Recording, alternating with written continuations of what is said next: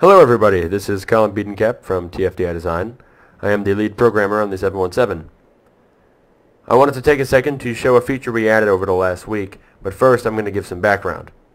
Back during our first public flight, we had a menu in the top of the sim that you could use to access the shared cockpit dialogue. And although it was a dialogue, it wasn't the most intuitive system and really didn't provide the amount of interaction that we wanted. 6 months later, now we've got the GPU, we've got auto rudder, MCDU keyboard input, more aircraft sharing options than we had before, and more things to come. And that menu is starting to become very clunky and difficult to use. So we started looking at other options. We didn't want to put anything in the MCDU because we have a policy of not adding anything to the systems that's not there in the real plane. So we elected to go the route that some real-world airlines are going and put a tablet in the cockpit. This tablet can be brought up by clicking it in the tray, and clicking the screen and then turns it on. There are 3 applets on it.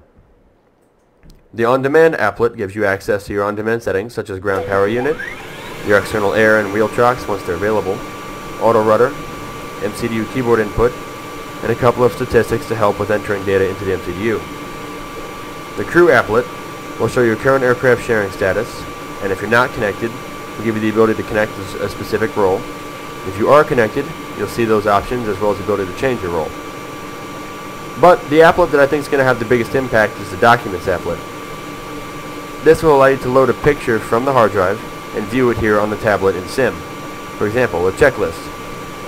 We'll zoom in here because this is a very big picture.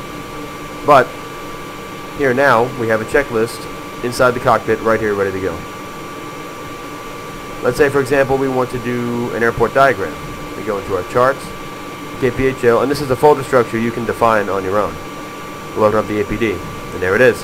Now we have the PHL APD open. There are 2 tablets, one on the left and one on the right. They both operate independently. So for example, we could have the co-pilot have the checklist open on this side, and the captain have the APD open on his side. The question that I want to answer now is the performance impact of these. We've been very careful from the beginning with this to make sure that they don't render any more often than they have to. In some cases, these won't even refresh for several minutes at a time, assuming that the data that they show hasn't changed. And when they do refresh, it's only a single draw. As well, any data that's not being used actively is unloaded immediately. So for example, I click back here, and that picture is already out of the memory, which keeps the VAS consumption down to a minimum.